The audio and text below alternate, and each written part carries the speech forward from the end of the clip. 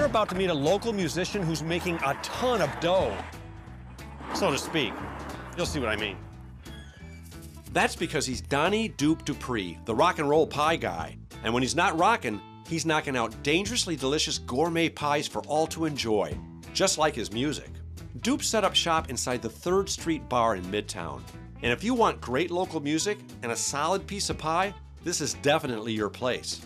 I caught Doop just before his set doing his second favorite thing in the whole wide world. I'm gonna talk to you from back here because you're a man on a mission right now. I gotta get this stuff done, right? Yeah.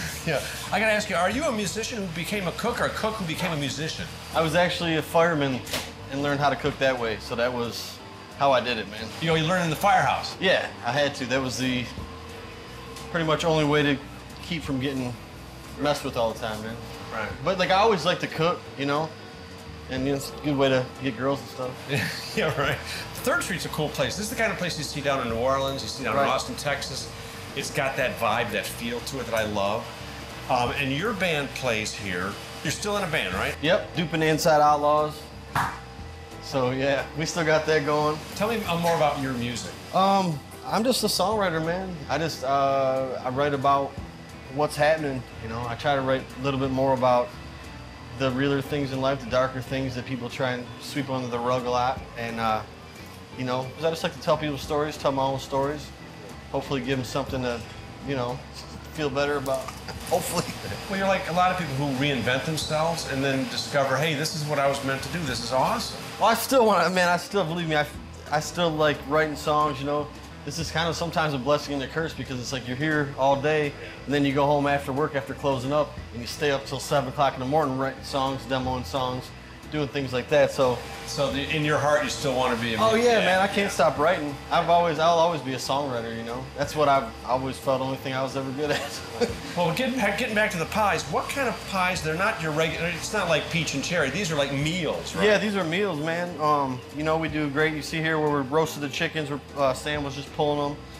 And you know, we do this is like a pretty much a chicken pot pie, but I mean like on 10. You know, we roast all the chickens, hand pull them, you know, fry the corn, you know, roast the carrots, roasted red potatoes, everything. It's like, you know, it's not just like we're slapping something together and throwing it in the oven, you know? Right, so these are gourmet, yeah, they're locally sourced. Yeah, they're definitely high-end stuff. I mean, you know, we do the steak, mushroom, onion, and Gruyere cheese pie. I don't know if last time you went and bought Gruyere cheese at the store, it ain't too cheap, you know? So, I think you can get lobster for the same price, but you know, they're definitely high-end. We make them every day fresh. You know, we use all good ingredients. There's just something wonderfully bizarre about this whole concept. You've got this extremely talented, artistic songwriter who's making artistic, talented, you know, homemade artesian pies. I think a lot of it goes hand in hand, though. You know, it's like you want to, if you're passionate about something, you should do it right. And I've always been passionate about cooking, you know, even on a smaller scale. But if you like to eat good or you like good music, I guess it goes hand in hand, you know? Well, they say the proof is in the pudding, but in this case, it's in the pie. They're just so good. I really like savory pies, and they have just so much filling inside, and it is just amazing. And all the flavors work together, and they are more than willing to make sure that the pies fit exactly what you're looking for. Very tasty, very good. First time I ever been here. I will be back. It's everything you would want in one bite. It is absolutely the best. I've had 2 kinds now, and they're delicious. And with more pies in the oven, we got a chance to catch Doop doing his favorite thing. This song's called If I Were You, I'd Probably Hate Me Too. 1, 2, 3, 4.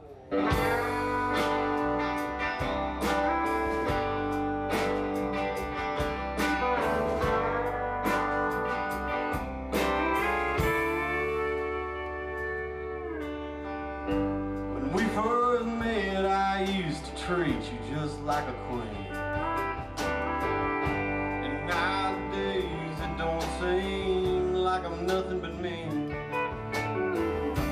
And I can't blame you for feeling the way you do. If I were you, I'd probably hate me too.